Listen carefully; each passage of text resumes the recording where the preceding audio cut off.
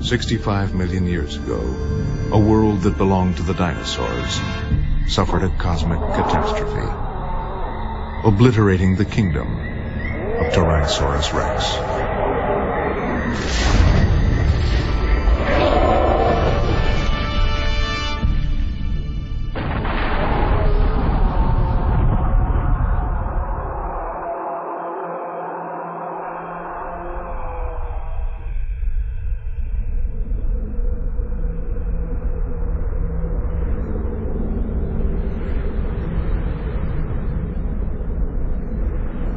For 65 million years, the bones of the last king of the dinosaurs lay hidden. Then, at the turn of the 20th century, scientists began to coax the first fragments from the badlands of western North America.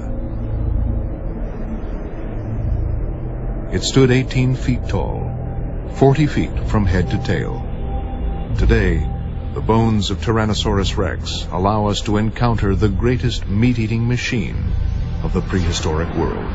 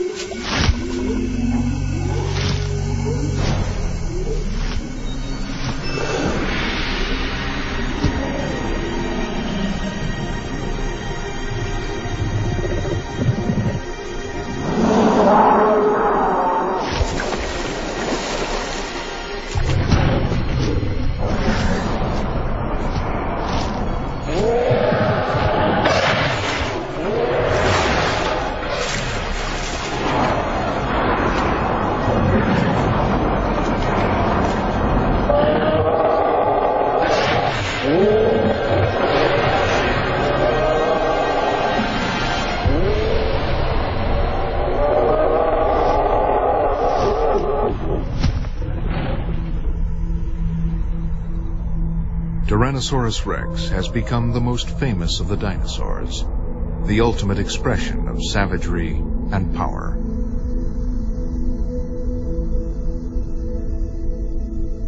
For paleontologists like Phil Curry, who scour the boneyards of the North American Badlands in search of the real T-Rex, a close encounter is a rare and thrilling event. The thing that allows Tyrannosaurus to be preserved in this part of the world is the fact that they were living on a coastal lowland, and there was a tremendous amount of sediment coming in from the mountains that were rising to the west at that time. So there were large rivers running across the coastal lowland, and if the Tyrannosaurus body happened to fall in the water, then it had a very good chance of being buried complete. And fast burial is one of the most critical factors in terms of preserving an animal that large.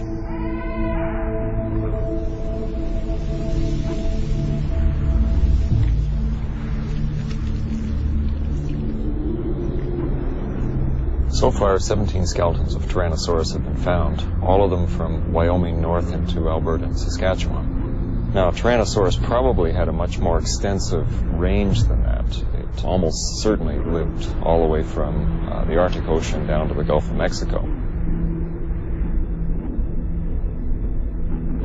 Only 17 skeletons have been unearthed of the many millions of animals that once lived and died. A handful of clues to the mysteries of this ferocious but elusive beast.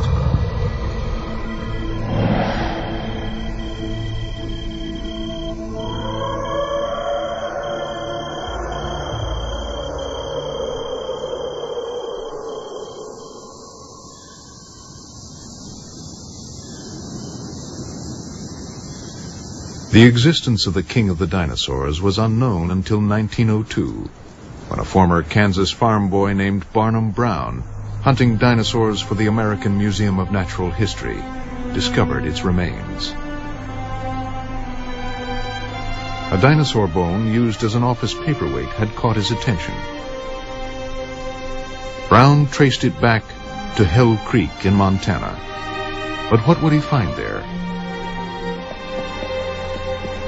Even the man who would become known as Mr. Bones could hardly dare to hope for the rarest of the rare, a giant meat-eater. But that is exactly what he found, halfway up a steep and treacherous canyon wall. But 6 years of backbreaking work yielded only incomplete fragments. Then in 1908, Brown discovered the almost intact skeleton he would call my favorite child. For Tyrannosaurus Rex, the journey back to life and legend had begun.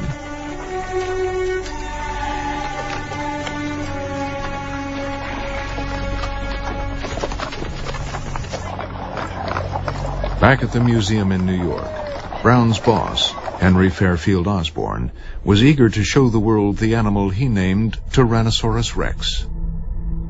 While the bones were being prepared, Osborne and Brown used models to recreate a dynamic vision of the living Tyrant Lizard King. Long, powerful hind legs carried the body upright, balanced by a long tail. The massive head was armed with 13 dagger-like saw-bladed teeth in each jaw.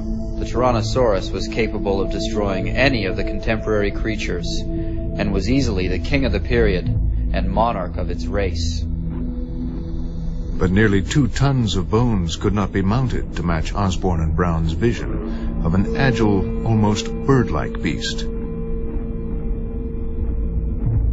Their compromise design for an upright, more static pose, which we now believe to be wrong, dominated how we saw T-Rex for more than 50 years.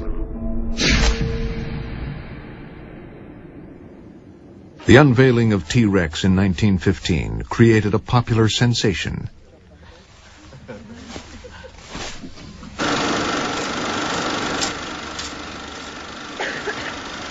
The upright T-Rex became the horror movie superstar of a new age of dinosaurs.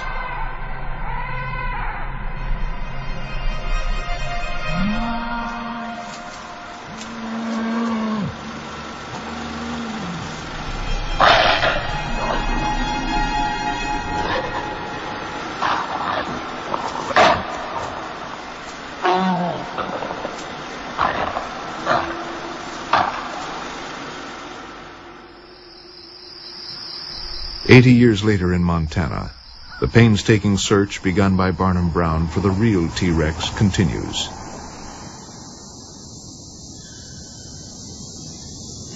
Bill Gartzka and his team are unearthing the first fragments of what he believes is a new and important skeleton. This was the first piece of bone that I picked up at the site. This is distal end of fibula, small bone of the leg. So it sits something like this into the ankle of the animal. And it's interesting in several respects. First of all, you see this iron core in the middle? Carnivorous dinosaur bones are hollow. This was the first indication that I had something really interesting. We hadn't been here, even 10 minutes picking up fragments when Sean, who's the group leader, found this. This is a Tyrannosaurus tooth. And this has the enamel weathered off, but it still has the ridges where the serrations on the enamel would have been. So we knew with these 2 pieces that we had a Tyrannosaur.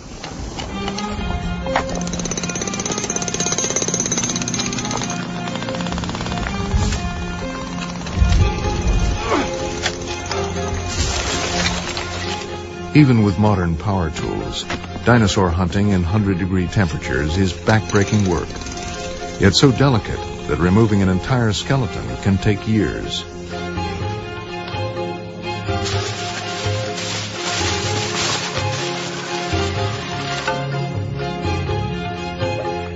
Today, just as they did 100 years ago, the bones of T-Rex leave the Badlands as precious cargo, protected in plaster jackets.